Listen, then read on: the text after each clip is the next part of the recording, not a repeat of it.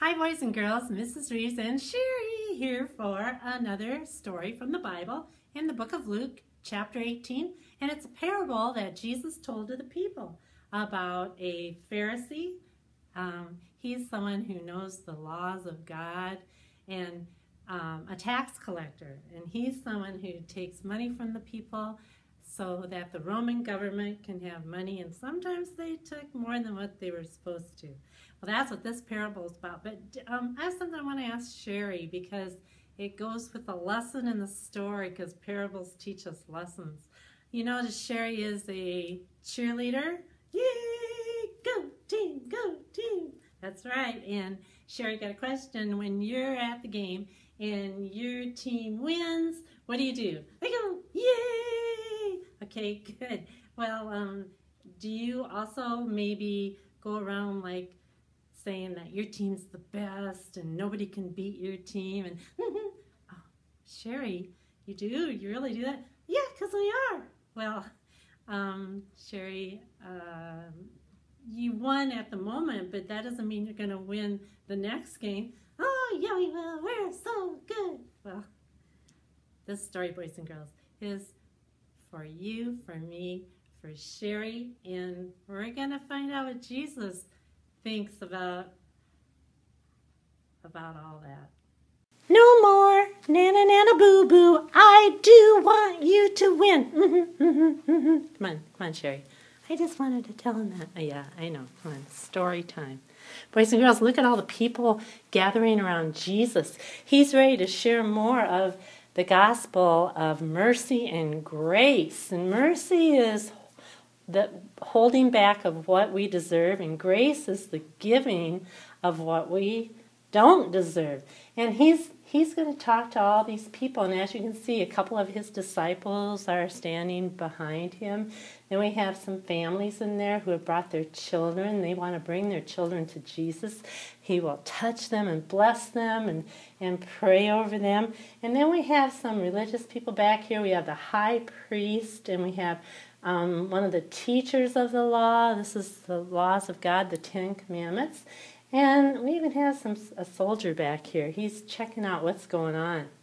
And so Jesus knows what everybody's thinking, and he knows in this crowd there's people who think they're pretty confident of their own righteousness. Righteousness is the ability to stand before God, boys and girls.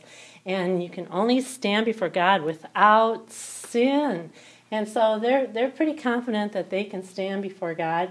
And so they're in the back here. It's this group back here. But Jesus, he knows what everybody's thinking, and he's going to tell them a parable. And parables are to learn some lessons from. So we're ready to hear his parable, because he does not want any of us to think that we're better than anybody else, no matter how much money you have, or how nice you dress, or the kind of food you have, or the kind of car you have, or the games that you play. Jesus wants everybody to accept everyone and love one another. That's what Jesus is all about. Here we are at the temple. And if you'd like to read this story, it's in the Bible in the book of Luke, chapter 18. Now remember, Jesus is telling this story. He's using it for an example. And it's about two men that went up to the temple to pray, and one of them is a Pharisee.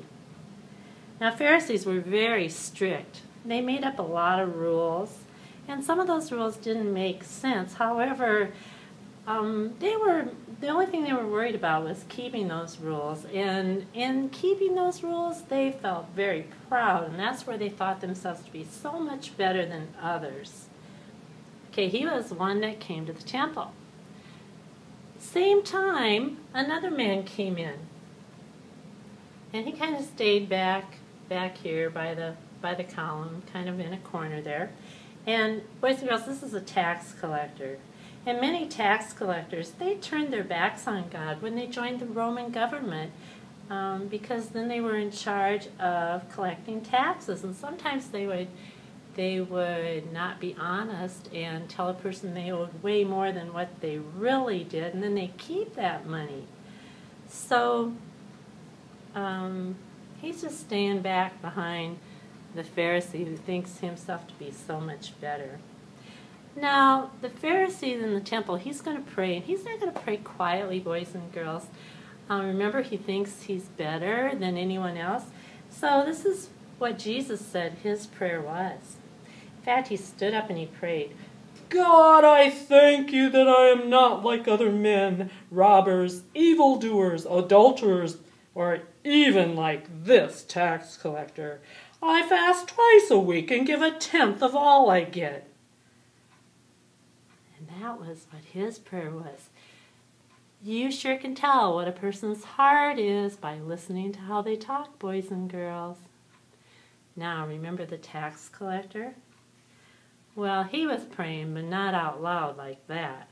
In fact, he was upset. He was crying because he knew the things in his heart. We all know things we've done that we shouldn't do.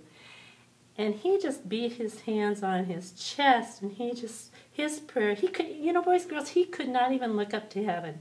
He just kept beating his chest, and he said, God, have mercy on me, a sinner.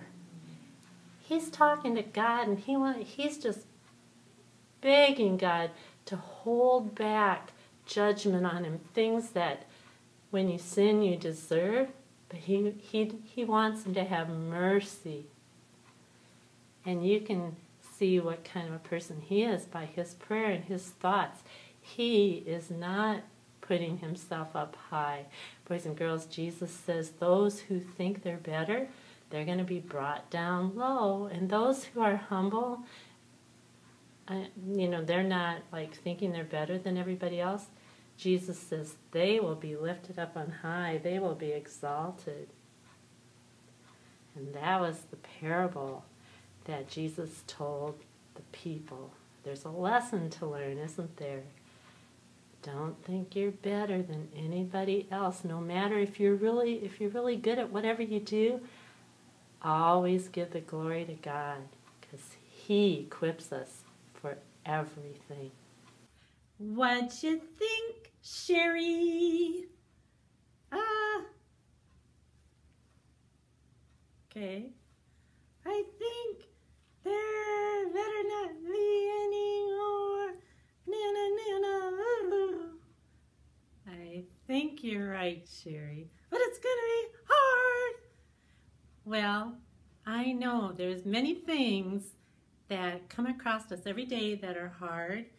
We want to react to, or we want to say to people because of something that happens. But we've got help. Jesus. Will you help me? Oh, sure. Tell you what, we all need the help. So let's pray, okay? You got to pray to make it through your day. Okay. To pray to make it through your day. Okay. Hey, here we go. Father, we thank you that in our weakness, you are strong. That you don't give us a spirit of fear, but one of power, love, and a sound mind. And our sound mind will get us through anything that we have to do. And Father, just quicken us, strengthen us, bring to our remembrance all the things you're teaching us, and that we have strength to do the right thing, that we believe what you say is right, and that we do it because we believe it. In Jesus' name, amen. Oh, thank you. You're welcome, Sherry, and you are welcome.